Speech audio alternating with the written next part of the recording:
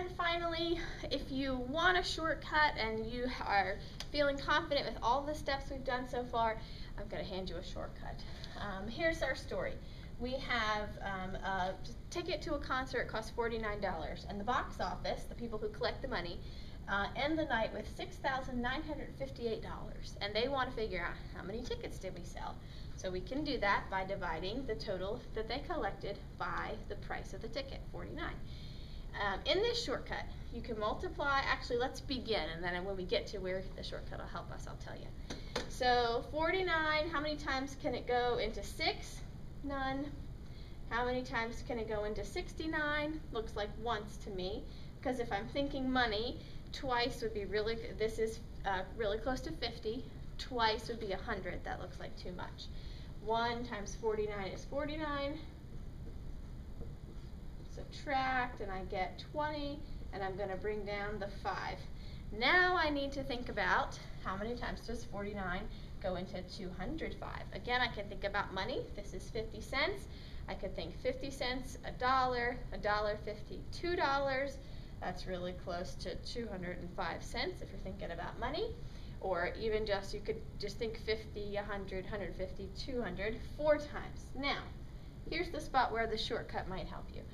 Instead of going over here and doing 49 times 4, you can actually do your multiplication right over here if you're pretty sure that you've got the right number. Multiply the digit of the divisor that you just wrote down, that would be a 4 in our case, by the ones place of the digit of our divisor. So I'm going to do 4 times 9 is 36. Carry the tens above the divisor. So 4 times 9 is, put the 6 down, carry the 3. So 36. Now I'm going to multiply and add. So I'm going to do 4 times the tens place. 4 times 4 is 16. And add this, 17, 18, 19.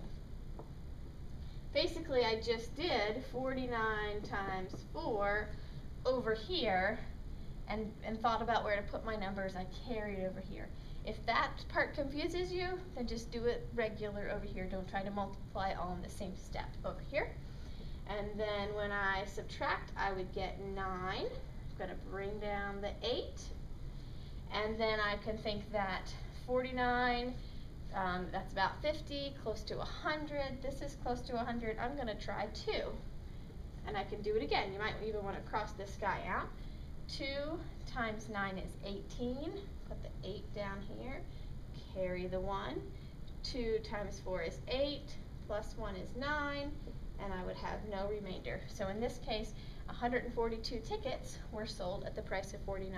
Again, if this shortcut, keeping track of how you're multiplying over here, doesn't help you, then stick with multiplying to this side and adding, putting what you figure out over here in the division problem.